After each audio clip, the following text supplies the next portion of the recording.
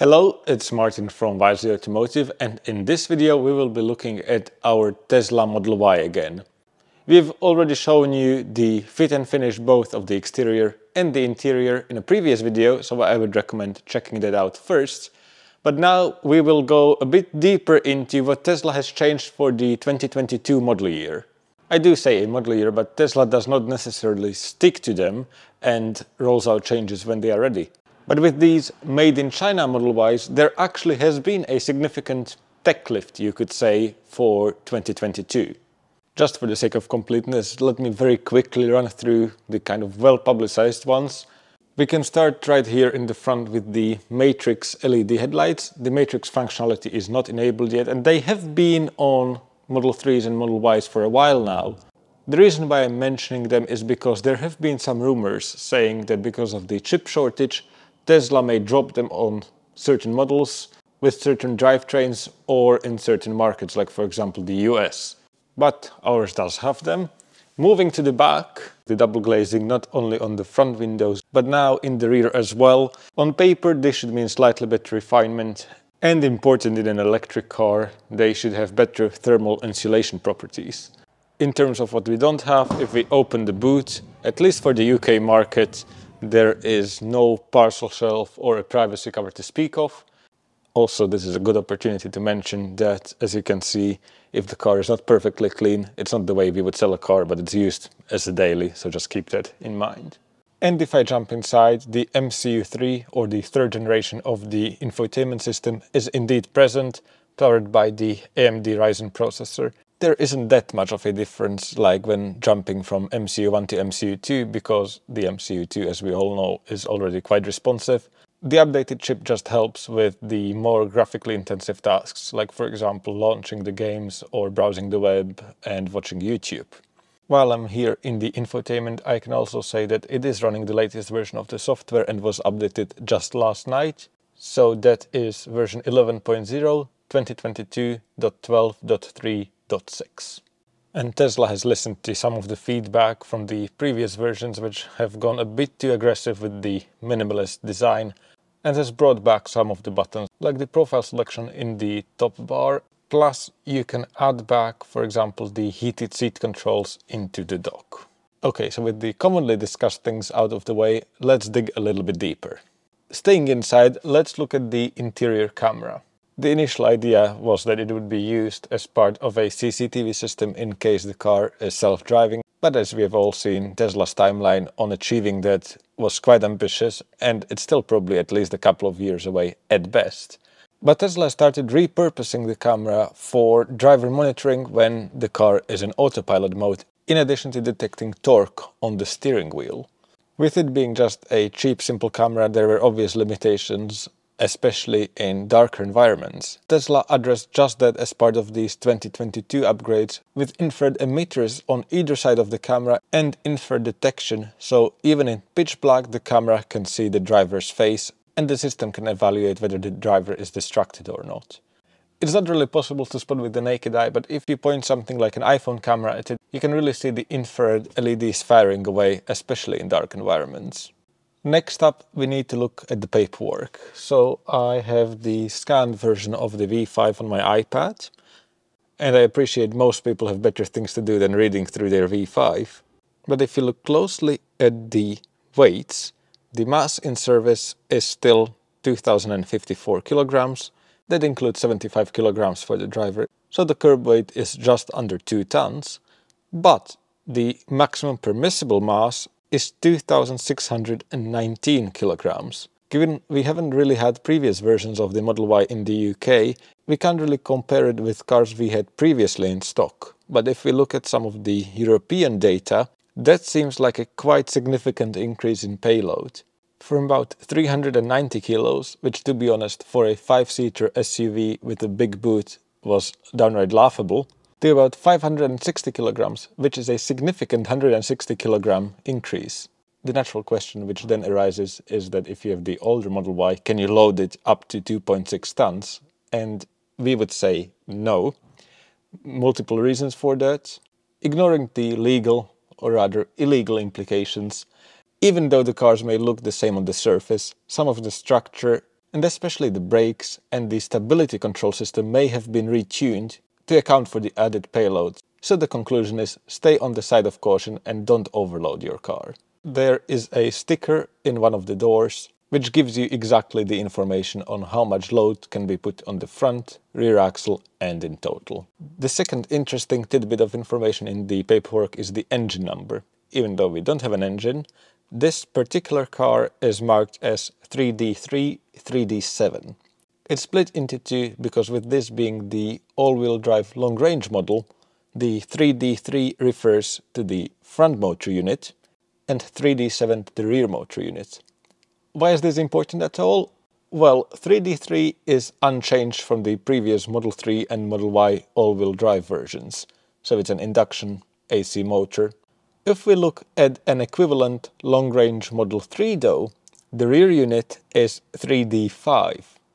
3D7 supersedes that by incorporating hairpin windings into the motors.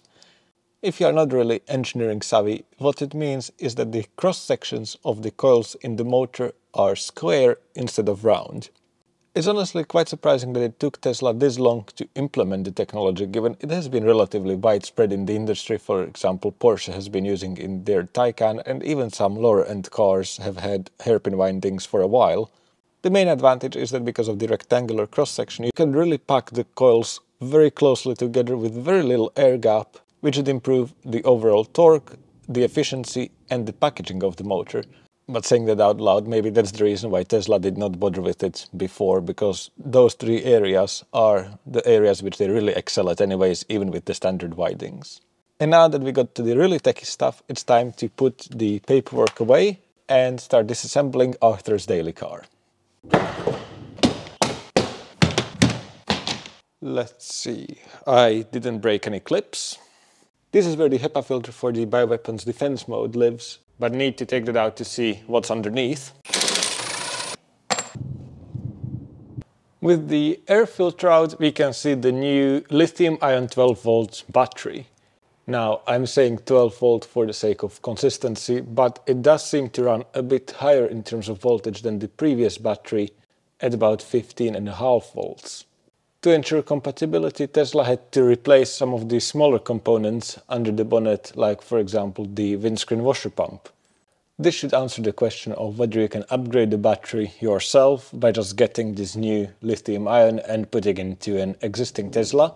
Even ignoring the voltage differences, the unit itself is much smaller than a regular 12 volt, and I'm pretty sure the bracket and the way it's housed is different, adding yet another complication if you wanted to retrofit it yourself. This makes sense because if you look at the label, it does say that it's only about 7 amp hours, which is a fraction of the size, but you have to think about how these 12 volts are used in electric cars.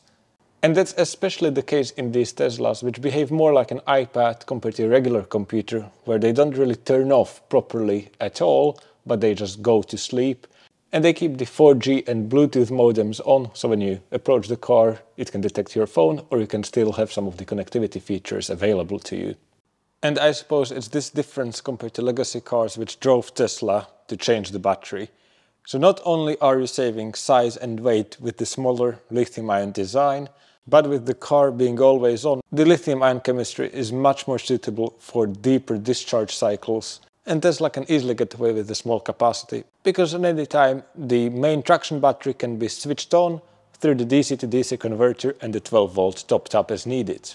There have been some reports of these batteries not playing nicely with the LFP traction batteries in the newer base versions of the Tesla Model 3, but can't really comment on that. Supposedly it was all a matter of software calibration and those issues have been fixed, and I can only say that we haven't had any issues with our Model Y. Should you need to jumpstart or wake up the car in case the 12 volt is dead, if you look at the connector on top, it looks quite a bit different compared to just standard terminals.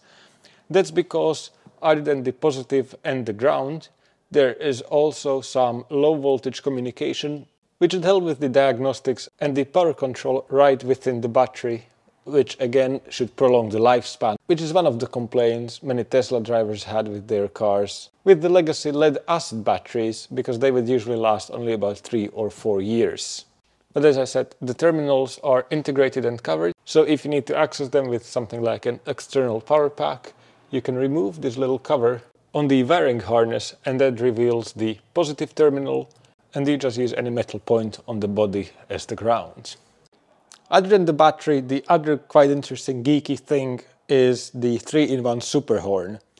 The idea is that in many countries electric cars, because they don't make any exterior sound, they need a dedicated noise generator.